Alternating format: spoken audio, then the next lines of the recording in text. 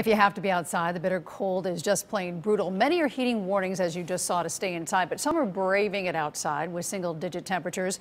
News 8's Josh Scheinblum continues our team coverage from Middletown tonight. Josh?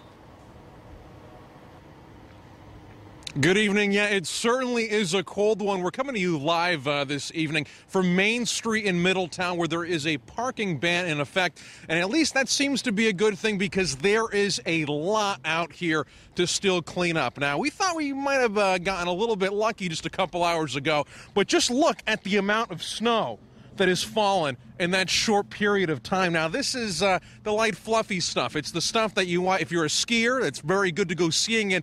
And the reason I know that, I've seen some guy here just moments ago. He was cross-country skiing here on Main Street. I don't know if that's a first for Middletown, but it was certainly something very interesting to see. Now, when we talked with folks earlier today, they said it wasn't so much the snow that was concerning to them, but rather these frigid temperatures.